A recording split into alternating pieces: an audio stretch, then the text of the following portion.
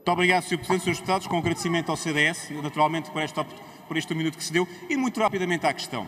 Sr. Deputado, pode arranjar muitas fotografias minhas com Passos Coelho, há várias, e pode arranjar fotografias de 2017, e pode fazer ruído sobre isso à vontade. Nós já sabemos como é que os senhores funcionam. Agora vou dizer uma coisa, sabe o que é uma contradição? É o que os senhores estão a fazer.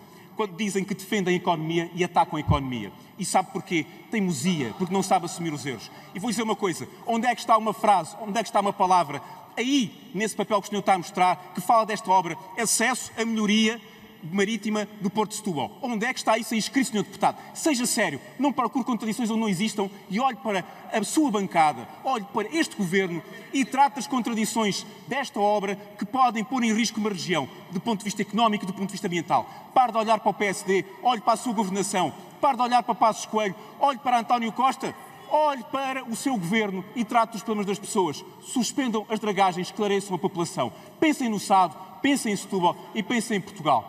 E façam o que têm que fazer.